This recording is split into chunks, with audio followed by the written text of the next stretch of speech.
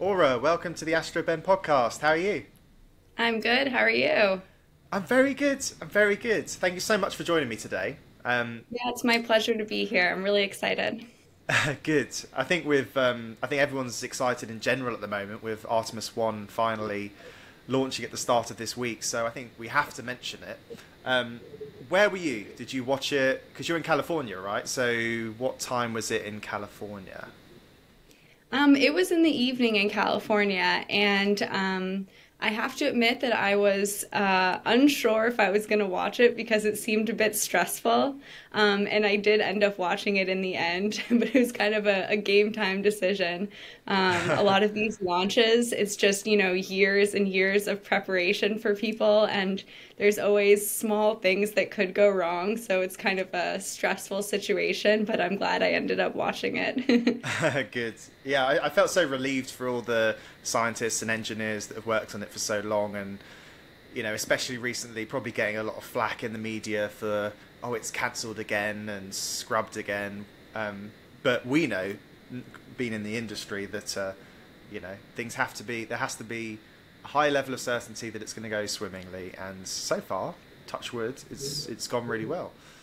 Right. It's always better to delay for a few weeks and make sure everything's going to go correct than to risk it and, have a catastrophe. So Exactly. if the engineers say delay, I say delay. Agree. Whatever the engineers say.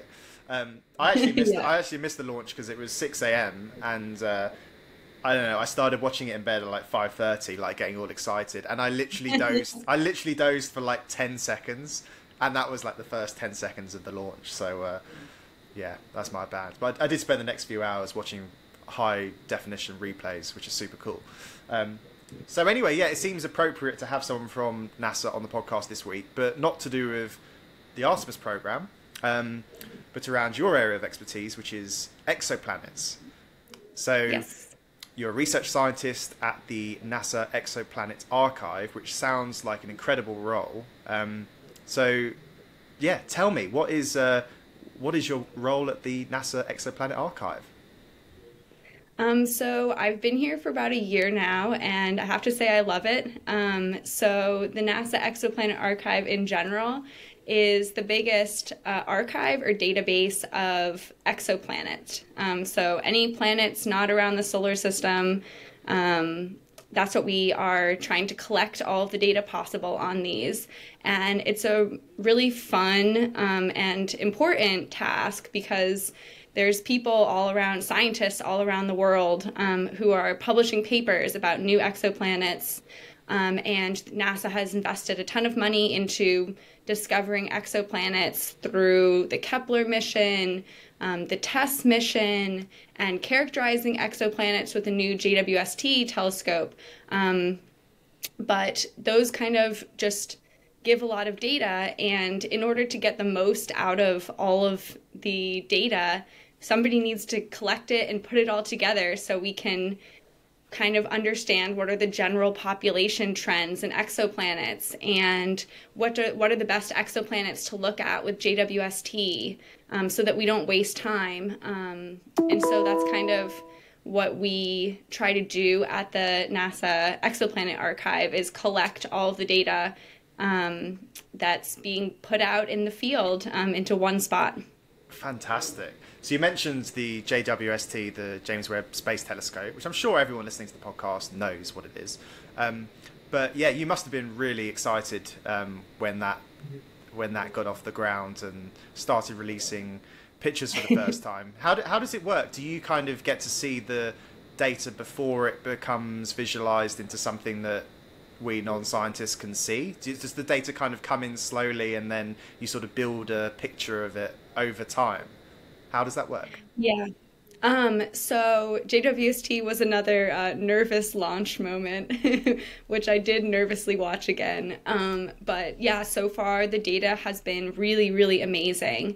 And the way that the proposing and data acquisition process has worked with JWST is there's been a few super collaborative kind of first look projects. So there's been one first look project, it's called Early Release Science, for the whole exoplanet team. So anybody in astronomy who's interested in exoplanets can be part of this team. It's very collaborative. It's really great.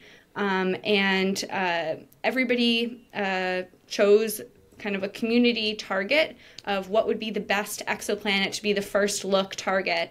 The data went public immediately, so anybody could grab the data and try to reduce the data and get something meaningful out of it. And it was very collaborative, though. So a paper was published. It was in August, the first exoplanet spectrum peer-reviewed paper. And it actually had 4 different teams reduce the data separately and not talk to each other and make sure that they got the same answer.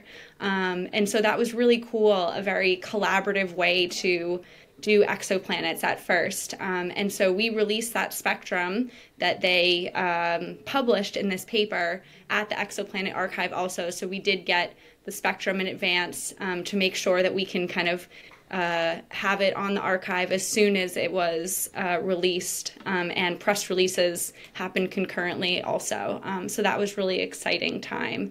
And I think it was kind of like a win for science in general because it was super collaborative and making sure that different teams got the same answer. That's so interesting. So the Exoplanet Archives, it's obviously, it sounds like it's sort of very open for anyone to dive into the data, but is there like a sort of ultimate archive which is literally sort of stored in a bunker somewhere on hard drives, obviously, but is there like a, I don't know, is there like a sort of an archive behind the archive? Is that something that you have access to? So the Exoplanet Archive, anybody can look at it. You can just Google NASA Exoplanet Archive. It'll pop up. It's pretty user-friendly. It has tables of all of the parameters. There's documentation. Anybody can look at it. There's nothing secretive in there.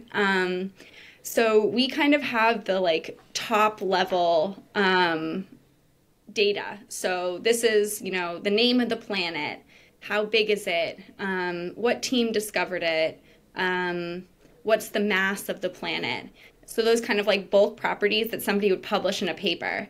We don't store all of the like underlying data. So that's all, there's like telescope archives. So JWST has its own archive that has all of that unprocessed data. So I was reading that your part of your area of expertise is in brown dwarfs. Now I know a bit about red dwarfs, and I say a bit like basically nothing. I've heard of Proxima Centauri and TRAPPIST-1, which I believe are red dwarfs. Tell me if I'm wrong. But yes, exactly. Those are the famous ones. Yeah. So what's the difference between a red dwarf and a brown dwarf? And why is that your area of sort of special focus within the exoplanet world?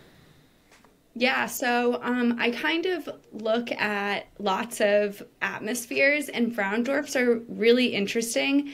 They're this intermediate phase between low mass stars, so that's kind of what people often call red dwarfs.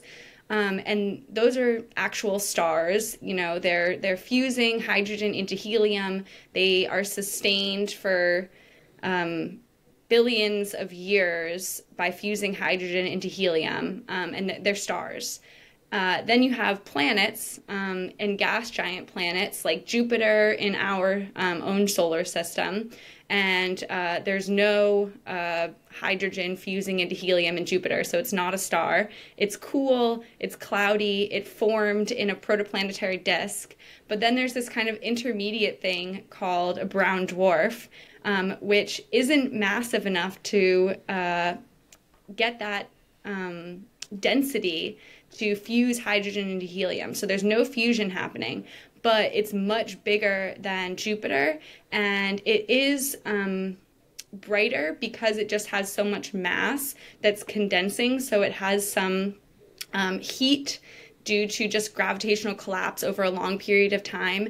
And potentially it can fuse deuterium, which is basically like an isotope of hydrogen. So it could potentially have like a little bit of fusion happening, but not too much. So it's this kind of interesting middle ground between a planet and a star. And so I look at a lot of giant planets, and also I look at some brown dwarfs and kind of see how they're formed, and how brown dwarfs are formed, and what's kind of the upper edge of planet formation, and like what's the lower edge of star formation, and how that all fits together. Wow, that's so fascinating. So does your job day to day sort of involve coming in and you think, oh, where shall I look today? And you decide to kind of look at some data from a certain area of the sky, or are you sort of looking for I don't know, do you categorize them by where's most likely to be carbon, or how do you decide every day where to focus on? And just talk me through like a day in the life of Aurora. Yeah, so my day is about half of my time I work for service for the Exoplanet Archive, and then half my day, half my time I get to do my own research, which is really amazing. And for my own research, I think a lot of people just picture astronomers like every night looking at a telescope, and I am an observational astronomer, so I do look at telescopes, which is one of my favorite things about astronomy. But a lot of our time is put into thinking about what targets we want to propose for telescopes, because telescope time is limited, so I might only get 1 or 2 nights on a telescope each semester. So I really have to think about what are the best targets, what do I want to look at, and then I have to write a proposal that gets sent to the telescope, and they judge all of the different proposals, and they award you time based on if they like your proposal or not. And so definitely a lot of my time is thinking about what targets are best, what's an interesting science case, and what's going to be like the most exciting thing to look at with a limited amount of time. So definitely a lot of thinking about targets and stuff. So when you say telescope time, I'm imagining it's not like, I mean, I have a telescope. It was about £200 from Amazon. But I assume you're talking about a telescope that can see exoplanets. So what facilities are those? Are they NASA owned? Yeah, so there's space telescopes, of course. So applying the next cycle of JWST applications is due in January. So I just sent emails around to collaborators to start brainstorming ideas of what we want to do with JWST next. So putting in proposals for that. And then, of course, ground-based telescopes. Some of the biggest telescopes in the world are in Hawaii and in Chile. So those are, of course, kind of the prized facilities to go after, because the larger the telescope, the better quality data you're going to get. And so when we're looking for really small signals in exoplanets, you kind of need a pretty big telescope to look at those really small signals. So most of my research, I don't actually do like the discovering of exoplanets. My research is mostly focused on, once they're discovered, finding the best ones to actually characterize with JWST or ground-based telescopes. And so, most of the telescopes that I use are kind of those bigger ones. That's so cool. Now I'm going to put you on the spot a little bit, and if you can't say, don't worry. But what was your business case or your scientific case for using the JWST? What in particular would you love if you could take control of it for, I don't know how long it takes to capture an image, but what's in your sights? What and why would you focus it on a certain area of the sky? I think some of the most exciting things that JWST is going to do, which has not been possible with any other telescope, is look at the atmospheres of small planets. So with ground-based telescopes or with Hubble, we've looked at the atmospheres of gas giant planets, just because those atmospheres are bigger and the signal is going to be bigger. But we really have not been able to look at the atmosphere of any planet smaller than Neptune type size. So we have no idea what the atmosphere of a rocky exoplanet looks like. So I think that that's one of the most exciting JWST applications. And so I have a collaborator who's working on a proposal to look at kind of Neptune down to Earth-like size planets. So that's something that I'm really excited about.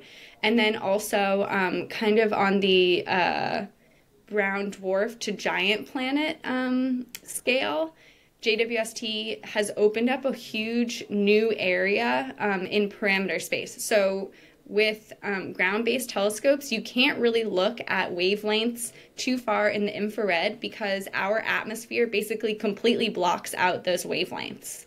Our atmosphere absorbs lots of infrared light. So if you have a telescope on Earth and you try to look at something at an infrared wavelength, you're not going to be able to see anything because our atmosphere just absorbs everything. So you need a space telescope. And the only space telescope we've had before that does infrared wavelengths is Spitzer Space Telescope. But that was really only 4 data points. It wasn't a spectrum. It was just 4 different filters on a camera. And so it was more of a picture than a spectrum. So JWST is like the first time that we have this new window. And with brown dwarfs and giant planets, you get much better signals. So we're going to get these beautiful spectra of this brand new part of the wavelength space for the first time. And so there's lots of really exciting things that are hopefully going to be revealed with this brand new area of wavelengths. Wow, what a moment Those are for two you. things you said.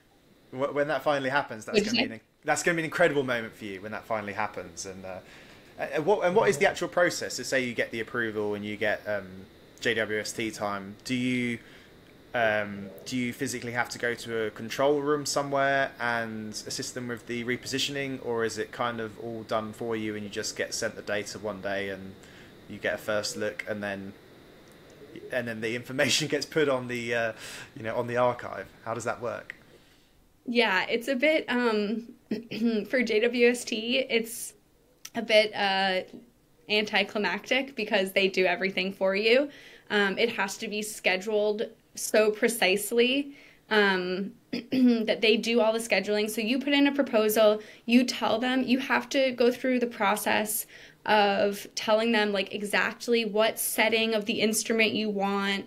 These are all the potential nights that my target would be viewable. Or if you're looking for a transiting planet, you have to tell them these are all the times the planet is transiting. You can choose any of them. But then they do all the scheduling, they do the pointing and stuff for you, and your data comes down and you download it from the JWST archive. So a little bit less anticlimactic because you're not, like sitting there with your computer controlling a space telescope or anything, but probably a good thing that a lot of astronomers aren't controlling a giant space telescope at their computers. Yeah, you'll definitely get someone that would try and turn it around and take a selfie of Earth. Yeah. Well, I mean, when people think about exoplanets, so when I think about exoplanets, I think of like trying to find another Earth, so Earth 2.0. What's your professional and personal predictions of that? Are we going to see in our lifetimes discovery of another Earth? We're probably not going to get there yet. And if that did happen, how would the Earth react? Do you think we would care? Or do you think it would be sort of front page news for a couple of days and then we'd get distracted?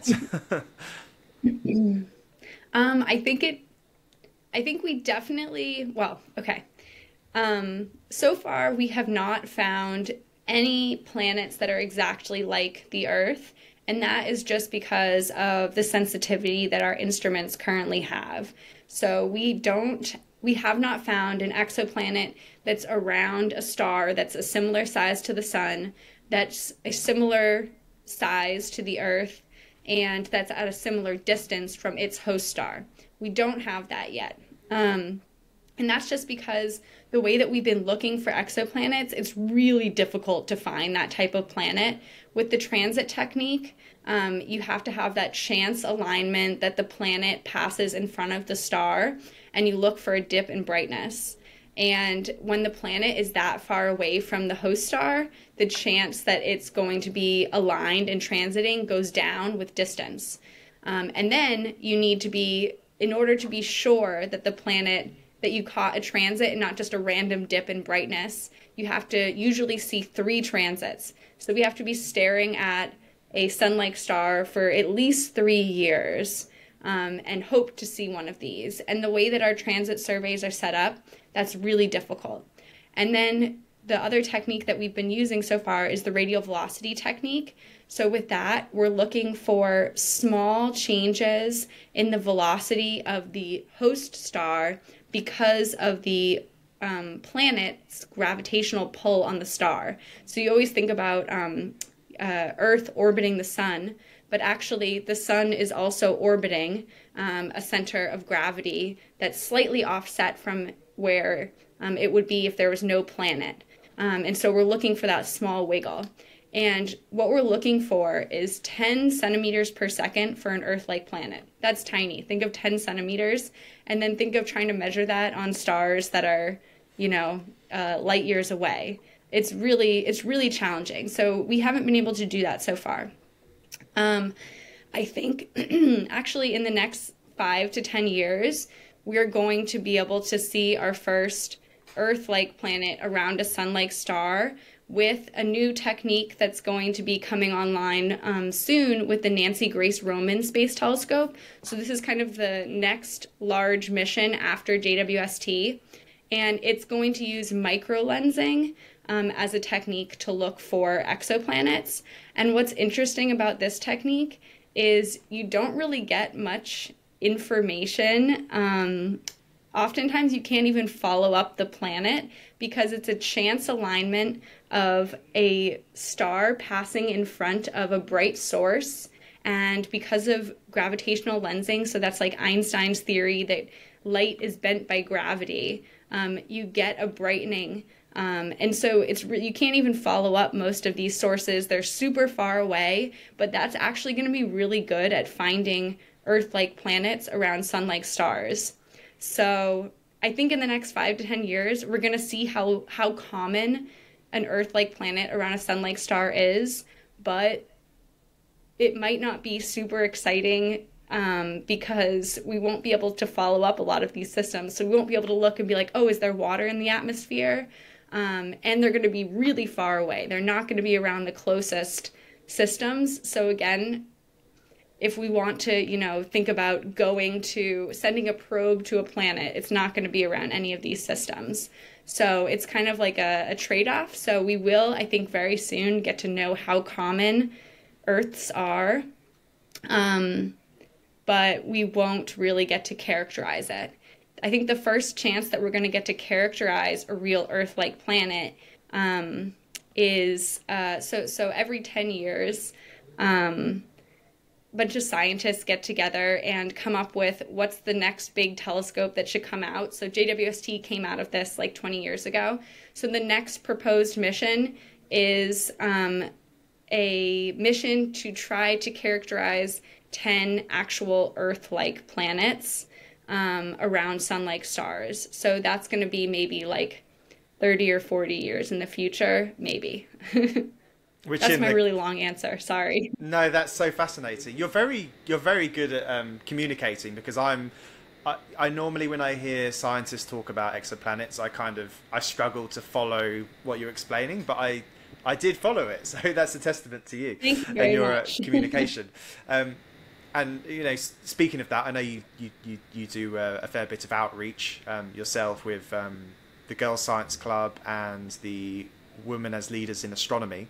So tell me about them. How did you get involved in those organisations, and what advice would you give to girls, especially listening to this podcast, that may want to sort of get involved in astronomy, and would you suggest they join those sorts of organisations to get involved? Oh, great. I'm glad that I get to talk about this. Yeah, I think that just exposure to science when you're younger, and seeing science as something that's fun and accessible to all different types of people is super important. Um, Something like, I mean, the reason I got excited about space and science when I was little was things like the Artemis launch, or, space things on the news and sci-fi. So I think it's super important to get young people excited about science. And I feel really optimistic because it seems like space is super cool right now. Um, I went to like H&M the other day and they sold like NASA sweaters. So space seems cool now. Um, and I think that space is a great way to get people excited about science and excited about learning. And just kind of getting that like initial curiosity about your surroundings, and whether it leads to people becoming astronomers or just inquisitive people in general, like excited about the world around them, is just a really important thing. So yeah, that's kind of my reasons for why I'm passionate about this and why I like to help. And so I try to like volunteer, and get young people interested in science. Fantastic. And I think that's obviously the main aim of Artemis, is to, put the first person of color on the moon, the first woman on the moon. And I think those things are, they're not just for PR reasons, they are about inspiring the next generation. And, representation's important. but it's everything, and I think there's going to be so many young people that are going to see this and, design those huge missions of the future that, the scientists get together and plan 30, 40 years in the future. You mentioned 100%. You mentioned your love of sci-fi a little bit. So thinking about the future, first of all, what's your favorite sci-fi? That could be anything, could be a book or a film. And what do you think we're going to see in our lifetimes? So in the next 50 years, what are the, assuming we're going to get to the moon, we're probably going to get to Mars, but is there anything else that we could hope for in terms of sci-fi actually happening, do you think? Yeah, it's kind of hard to imagine what the future is going to hold. I would love to see a probe go to another planet. I don't think humans are going to go to another planet in my lifetime. I don't think distances are just so far, but I would love to see even like a tiny little probe go to a different stellar system. That would be absolutely amazing. Another thing that I am really excited about that's kind of sci-fi-y, but potentially could not be sci-fi, is bacterial life in our own solar system. How cool would it be if one of these moons of Jupiter, like Europa or something, had some bacteria in this sub-lunar surface? That would be just pretty amazing. So it would be really cool if we could get humans out farther in the solar system than Mars. But I think Mars itself is just it's going to take a while to do that. So I'm not super optimistic in my lifetime. I'm very optimistic. I think we're going to get to Mars in the next 10 years, and I think we'll get to the moons of Jupiter maybe in the next 40 to 50 years. Oh, okay. I'm in for it then. Yeah, that's both of our lifetimes. We'll be fine. But yeah, we'll be fine. Yeah. Favorite sci-fi series? Ooh, that's a hard one. Well, now that we're kind of talking about humans in the outer solar system, I did really enjoy, did you watch The Expanse? I feel like that was a really interesting take because so many sci-fi series are thousands of years in the future where we have hyperspeed, whatever. The Expanse is kind of this intermediate where humans have explored the solar system. So I thought that was a kind of unique and fun take. Favorite sci-fi book that I've read recently? I really enjoyed This Is How You Win a Time War. That's what it's called, I think. I haven't heard of that. Oh yeah, it's really cool. It's super short. Um, it's honestly kind of like sci-fi poetry. It's like beautifully written prose, super short and really kind of unique sci-fi book that I read recently. And then of course, uh, some other great ones. The Three Body Problem. I still Yeah. think about that. I really enjoyed a bunch of Becky Chambers books. What else? Yeah, I love You everything sci-fi. you nailed it with The Expanse for me. I mean, that, I don't know. There's something about that that captured my imagination. And I've since read the books, and you're right. It's like it's kind of, it sort of makes it quite human the way they talk about like belters, or just sort of bringing to life through visionary what it would be like to like go to the moon and that sort of stuff. So it's super interesting. But look, I've really enjoyed talking to you. Best of luck with everything, and keep us posted on exoplanets. And if you do see any aliens, we want to hear about it. So far, no aliens. I think the first aliens we might see is well, I'm hoping for some bacteria on some planet in the solar system or moon in the solar system. That's my bet of first aliens. I don't know if that counts. It does count. It definitely does count. Aurora, thank you very much. Thank you.